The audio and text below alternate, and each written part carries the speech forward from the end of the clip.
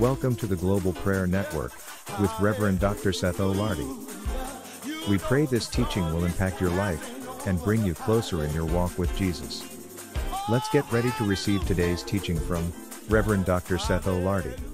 Gracious God, our Father in heaven, we thank you for grace. We thank you for mercy. We thank you for your love. We thank you for salvation that you have made available to us. We ask now that you bless us each, every person on this call, those who will be coming, those who will be participating by way of our webpage, etc. Just bless now your word, oh God. And we claim even right now our families back for God. We claim right now in the name of Jesus every church, every ministry that will accept the responsibility to pray for a particular nation in the world. And we thank you now for each and every person you've allowed to join us at this hour.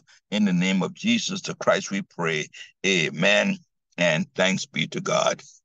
Today we want to talk about reclaiming our homes, our children, and our families for God by making sure that every member of the household has accepted Jesus Christ as Savior, and that they know and have embraced their spiritual gift. That's one of the goals that ought to be for the head of the household. Whether you are a father, whether you are a mother, whether you're a grandparent, whether you're uncle, your aunt, your brother, your sister, it should be one of the paramount goals that you want to make sure that every member of your family has come to know Jesus Christ as Savior and has accepted Jesus Christ as their Lord and their Savior. That ought to be one of the most crucial, elemental goals of any believer in the house. In the Old Testament, we hear about Joshua, who said, "As for me and my house, we will serve the Lord." In the New Testament, we hear of the jailer who, after he discovered that God had caused an earthquake to release Paul and Silas, that he said, "What must I do to be saved?" And not only him, but his entire household. This business of salvation is not only for you. If you are head of the house, it is a responsibility for you and your entire family. Because the last thing you will want to see is a child of yours to be lost eternally. And, we take it for granted.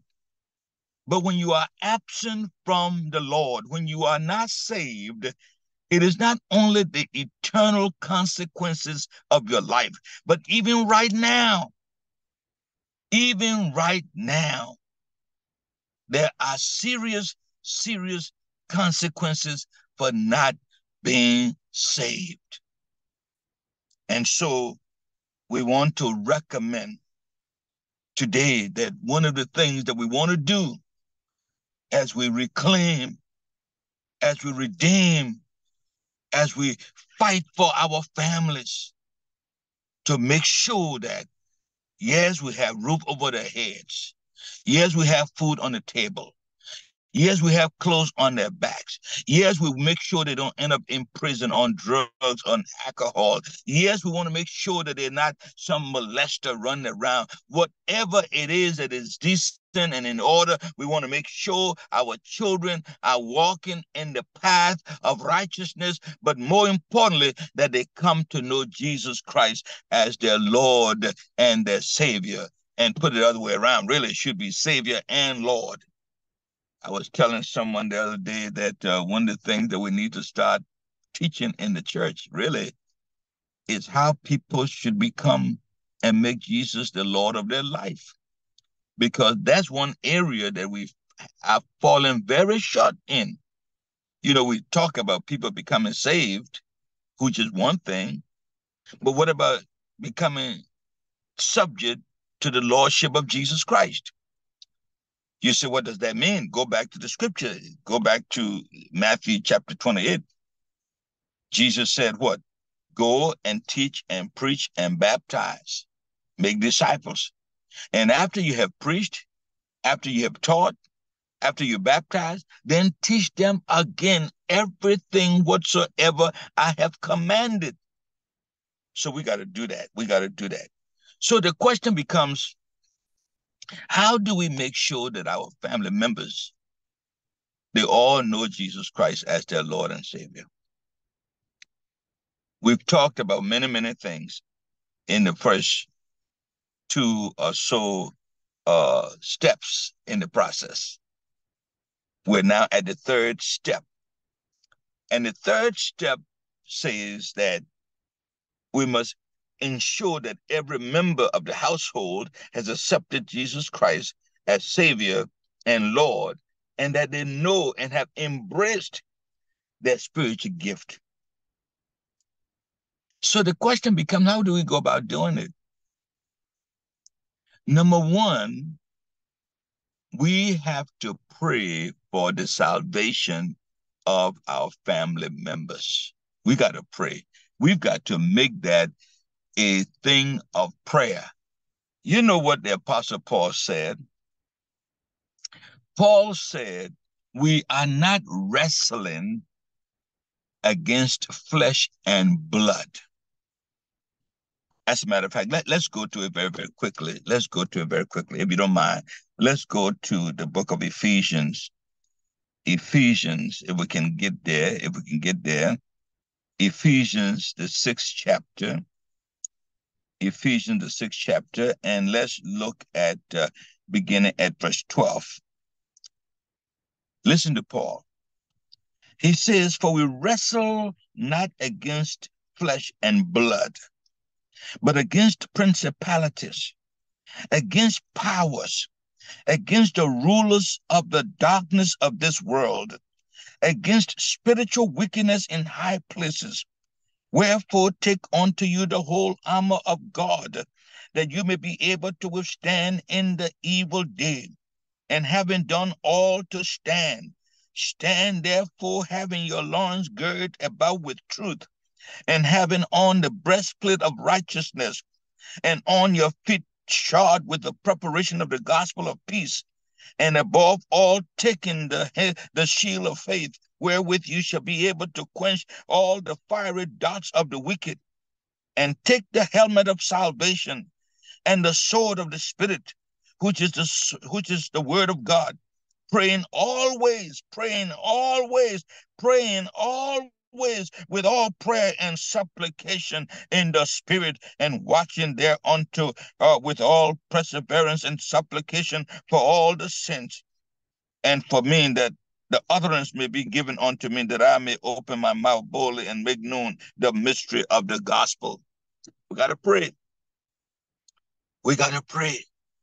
Because as we said to you early on, that this business of struggling, fighting, battling for the home is crucial. When you look at somebody who is going to the electric chair, can you imagine when that individual was just born on the first day? I wonder if a mama knew that she was carrying in her womb someone who will kill people. I wonder what that pregnancy would have been. If a mama knew that she was bringing into this world somebody who will do bad things to people. I don't know. I'm glad that Mary knew that who she was carrying in her womb would be the Savior of the world.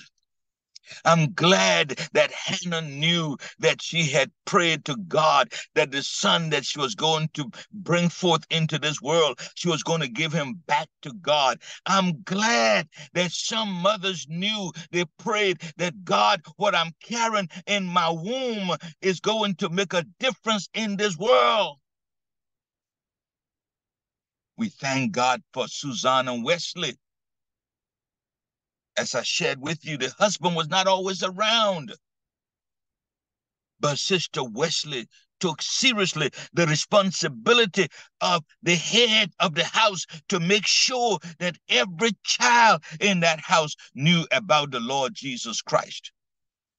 Just as she made sure they had breakfast, lunch, and dinner, she made sure they had clean clothes to wear. She made sure they knew the word of God, because the word of God said it will not come back void. We got to pray. It takes prayer. It takes prayer. And I know, because, believe me, I'm not sitting here talking to you as though, you know, every home, there are homes that are perfect and there are homes that are, not so perfect. No, as I said before a long time ago, there are no perfect families. There are no perfect homes. Every home has their dirty clothes. They have their dirty, filthy clothes. They have dark places in the family. But for the grace of God. So we got to pray. We got to pray. And when I talk about, bad things in every family, it's not necessarily murderers, but not every family, every member of the family is saved. And if every member is not saved, it's just as bad as having a murderer in the home. Because if you're not saved, it means you become a weapon, you become a tool for the enemy to use. You remember what happened to Judas. Judas left himself wide open, and the devil came in and used him to betray Jesus. So salvation is so important. So number one, we got to pray for the members of our family. Make that a subject, a priority. You say, well, I've been praying all these years and nothing has happened. That's all right. It is better for you to go to heaven and stand before God and say, God, I did it. I prayed, I prayed, I prayed. And the child did not come to you. That's not my responsibility. That's yours, because you said no one comes to me except you draw them. We got to pray. We got to pray. We shared with you what happened to Saint Monica.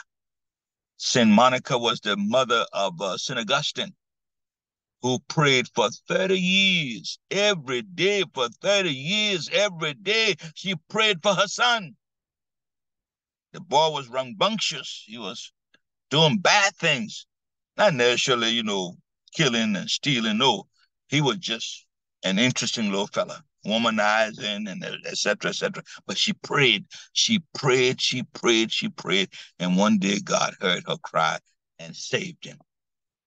And I say to you today, wherever you go, to any seminary, Bible college, divinity school, wherever you go that has to do with serious religious studies, you will have to encounter St. Augustine. So prayer is number one. Number two, you must share scripture with the members of your family. You remember we shared with you out of Deuteronomy, the 6th chapter. Let's go to it again so that we are reminded what God said about sharing scripture with members of your family. Let's go to Deuteronomy, the 6th chapter again, and see what the Bible says about sharing with the people in your family scriptures. It says here in Deuteronomy, the 6th chapter, it says, "Hear, O Israel, the Lord our God is one Lord. And thou shalt love the Lord thy God with all thine heart, with all thy soul, and with all thy might." And then listen. "And these words, the word of God, which I command thee this day, shall be in thine heart, and thou shalt teach them diligently unto thy children, and shalt talk of them when thou sittest in thine house, when thou walkest by the way, And when thou liest down, and when thou risest up, and thou shalt bind them for a sign upon thy hand, and they shall be as a frontlet between thine eyes, and thou shalt write them upon the post of thine house and on thy gates. God is serious. He doesn't want anybody to have an excuse to say, I didn't hear the word of God, I didn't see the word of God. No, write it, talk about it. When your child gets up in the morning, when your child is going to bed, give them the word of God. Let me say this to you. Sometimes when you go to the doctor, you are given medication. And some medications, and I believe it's most medications, you are not to take them on empty stomach. Anybody agree with me? If so, just raise your hand, do something, and let me know that you are with me. Some medications you are not to take on empty stomach. You are supposed to take it after you eat. Eat something with it. What am I saying to you? When it comes to this business of God, please don't ever show up without the word in you. When you go to prayer, there must be a word in you. When you go to worship, there must be a word in you. When you go to fast, there must be a word in you. When you go to meditate, there must be a word in you. Whatever you do that has to do with God, please take scripture with you, because God said his word will not come back void. He said, put me in remembrance of my word. Gotta share scripture with your family members. Write it, put it on the refrigerator. Write it, put it in the bathroom. Wherever you know that they will be able to see it, write it and put it there. Get you a nice frame and put some powerful scriptures for your family to see. You know, you go to some of these children's rooms, they have pictures of Tupac and this person and that person, Elvis Presley, Michael Jackson, blah, blah, blah.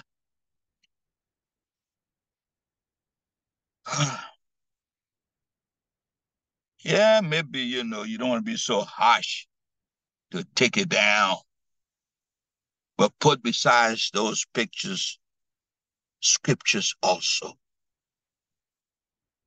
Because the only thing those people have done, Tupac and Biggie D and the rest of them, the only thing they've done is that they've taken their talents, they've developed their talents, and they've made their talents available to the rest of the world. And every child of God should be able to do the same, because all of us have gifts. We have talents. We have abilities. Take those talents, take those abilities, develop them, and make them available to the rest of the world. So you got to share scripture with members of your family. I'm thinking about the situation that happened with David when David sinned against Bathsheba and sent the husband to war and the rest of it. When you read Psalm number 51, and let's look at it very quickly. I want to show you something, because in Psalm number 51, David shows us what we must do when we have sinned against God. I want to read that for you quickly. When you've done something that you know is not right toward God, listen, please. Don't try to rationalize it. Don't try to say, well, Lord, because my stomach was aching, that's why I drank all that liquor. Oh, yes. God, I was so depressed and so I took some drugs. Please. You know quite well your body is the temple of the Holy Spirit. If you didn't know that, you know that now. You know that fornication and adultery and all those things are not godly. And when you say it's not godly, what do you mean? You're simply saying that you are now carrying the DNA of God in you. Can you imagine a God who's fornicating and committing adultery? Can you imagine a God of the universe who's drunk up there or wherever he is? Can you imagine a God? No. God is holy. God is pure. God is light. God is wisdom. God is righteousness. So when we say that we are of God, we must be an example. So listen to this. This is David. He's done wrong. He comes to God. He's not trying to complain. He's not trying to argue. He's not trying to rationalize. He says what? He says, have mercy upon me, O God, according to thy loving kindness. According unto the multitude of thy tender mercies, blot out my transgressions. Wash me thoroughly from my iniquity and cleanse me from my sin. For I acknowledge my transgressions, and my sin is ever before me. Against thee, thee only have I sinned and done this evil in thy sight, that thou mightest be justified when thou speakest, and be clear when thou judgest.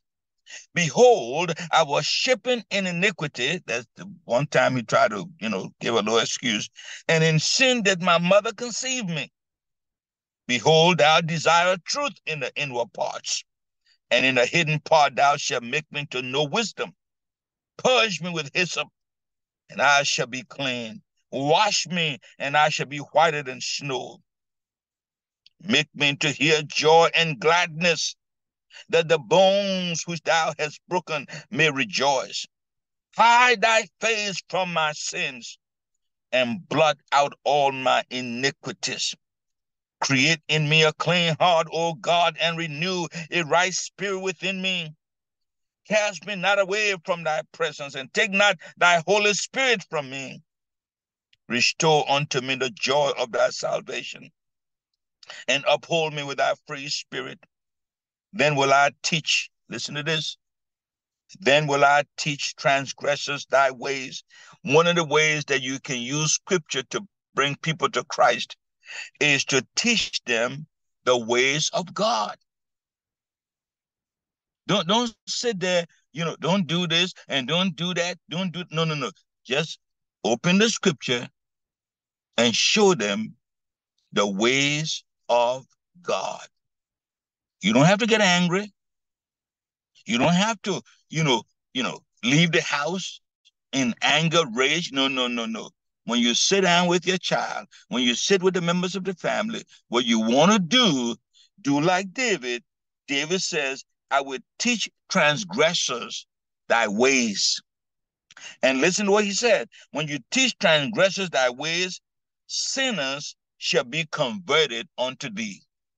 You see, a lot of times we tell people, don't do this, don't do that, don't do the other. It's not this, it's not that, it's not the other. And that's all they know.